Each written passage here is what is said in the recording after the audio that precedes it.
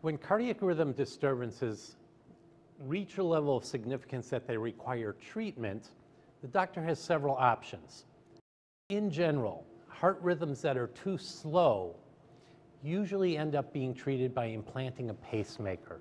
The generator under the skin usually wires down to the heart that deliver the electrical impulse to make sure that the heart beats regularly. When heart rhythms are too fast, almost always the first line approach is to try to correct that with medications, either by converting it back into a normal lub-dub rhythm, or if we can't get it to convert, by slowing down the lower chambers enough that they have time to relax, fill, beat, and restore a normal rate heartbeat for the patient.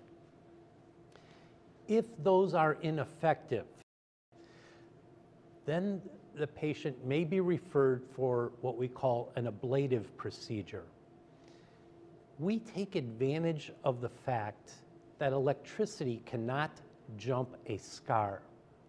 So if we have electricity that's running chaotically, continuously around the upper chamber like this, and we put strategically placed scars, it will channel that electricity, much like the maze in your Sunday paper. Enter here, exit here.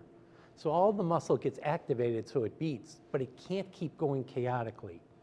That's called an ablation, and that can be done sometimes through a catheter and sometimes through surgery that the surgeon does by going in and actually operating on the heart.